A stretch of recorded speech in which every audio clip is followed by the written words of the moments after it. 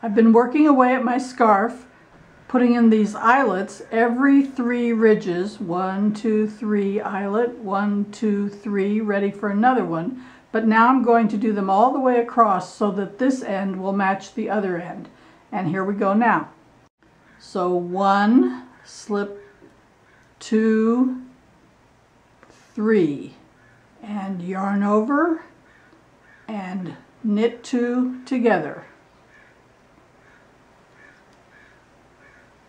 So, and again, 1, 2, 3, yarn over and knit 2 together. And once more, 1, 2, 3, yarn over and knit 2 together.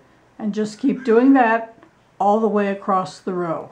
And remember, the last 4 stitches you're going to yarn over and knit 2 together, so you end up with 3 stitches at this end before the eyelet, and you have 3 stitches at this end before the eyelet.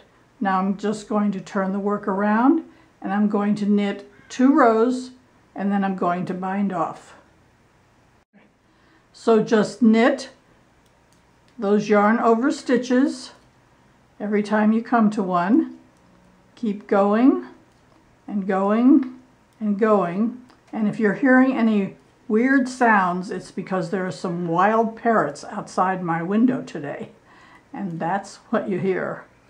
So anyway, just knit all the way across for a couple of rows, and then I'm going to bind off. Now I'm ready to bind off. So if you don't know how to bind off, you can watch my video on how to bind off, but you probably know by now.